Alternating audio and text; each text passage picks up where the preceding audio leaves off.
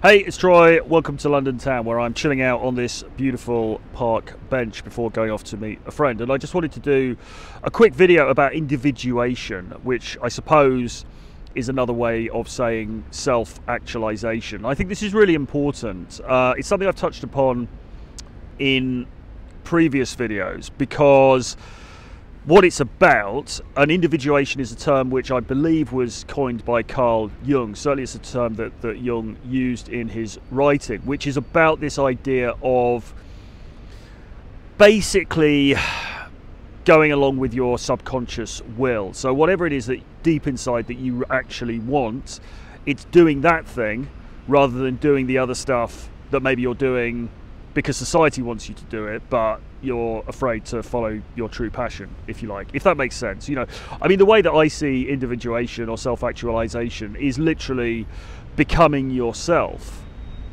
But in order to become yourself, of course, you need to know yourself. And the difficulty that many of us have, many guys have, and women as well, is that we don't really know ourselves because too much other crap gets piled on top of who we really are, from the media, from Netflix, films, music, books, magazines, social media, blah blah blah, our friends, our families, people around us. We get all of this stuff, all of these different influences piled on top of us, plus of course, very importantly, societal expectations as well, which are probably the most insidious of all. So we get all this stuff piled onto us, and we forget, or we can forget over the course of our lives, who we actually are and what our true motivation is. But really, how do you individuate? How do you self-actualize unless you know who you are? Now, of course, what Jung's talking about really is a subconscious process. So it's a process through which one achieves individuation or self-actualization as a result of the processes of the subconscious, and you know, you don't have to do anything because you end up getting led along there anyway, which is fine. But why don't we think about being a little bit more proactive? Why don't we think about how we can do this, but actually, you know, end up with an outcome that we want rather than one that ends up being foisted on us, you know, by forces almost beyond our control, and it might take a lot longer as well. That's the other thing. I mean, sometimes people do end up becoming individuated, but it's really, really late in life after they've made a lot of mistakes first. So why not try to cut the bullcrap and get there more quickly by doing it in an intentional and conscious way? But as I said, the difficulty is that a lot of people don't know what they actually want to do. A lot of people don't know who they really are, to put it on a more existential level. So how do you find out? And this is my suggestion, and I've certainly found this to be very useful. I know a lot of other people do as well. And this actually, I think I'm cribbing from James Altucher, who certainly talked about this in, I believe it's in Choose Yourself, but certainly James Altucher has talked about this in his work more than once, I think. And what it is basically is you need to look back to childhood, because here's the thing, right? What the stuff that you did as a kid, almost before you were self-conscious, the kinds of things that you were just drawn to doing naturally, those are the kinds of things that you really, really like. You know, that was before you did things in order to try and impress other people. That was before, you know, you went and did a law degree because it seemed like the right thing to do, or you wanted to please your parents, or whatever it is.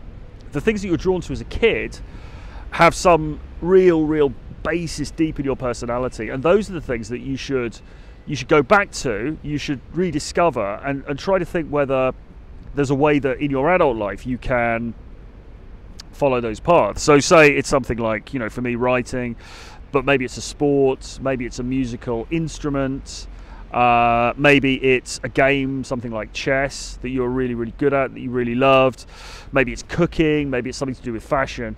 You know, whatever it is, those things that you were drawn to initially as a child, those things are really important.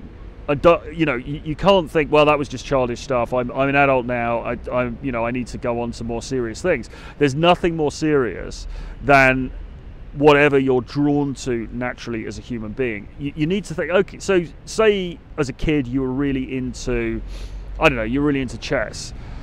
Right, fine. So now you need to think, okay, well, I haven't played chess for years, but I loved it when I was a kid. That was all I wanted to do, was to play chess with my father and members of my family.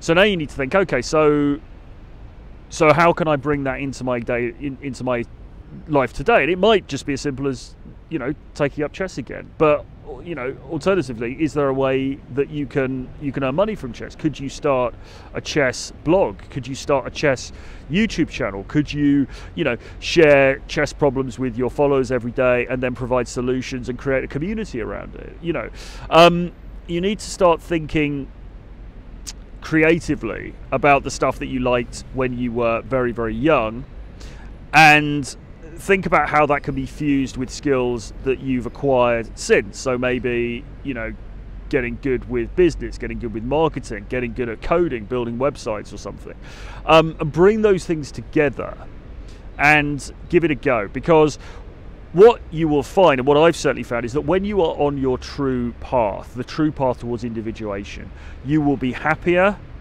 and you will be more effective as a human being, and you will be better company than if you're not. So I highly recommend this process. I think everybody should do it. Everybody should take a bit of time just to think back, to consider what you were into as a kid, and to see whether there's a way that you can bring that into your present existence.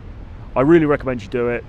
Let me know how it goes, and good luck with it. But it really is the key, because if you're going to get to where you want to get to, first of all, you've got to establish the roadmap. All right, I'm going to leave it there for today. However, please hit subscribe, please hit the notification bell so you know when new videos are coming up. I'm going to start doing some live streaming soon, so you want to get on board for that. Do sign up for my daily email 5 times a week, free articles going to your inbox, link below, and do get hold of a copy of Renegade Dating Blueprint, which is 10 books of mine as PDFs in a digital bundle.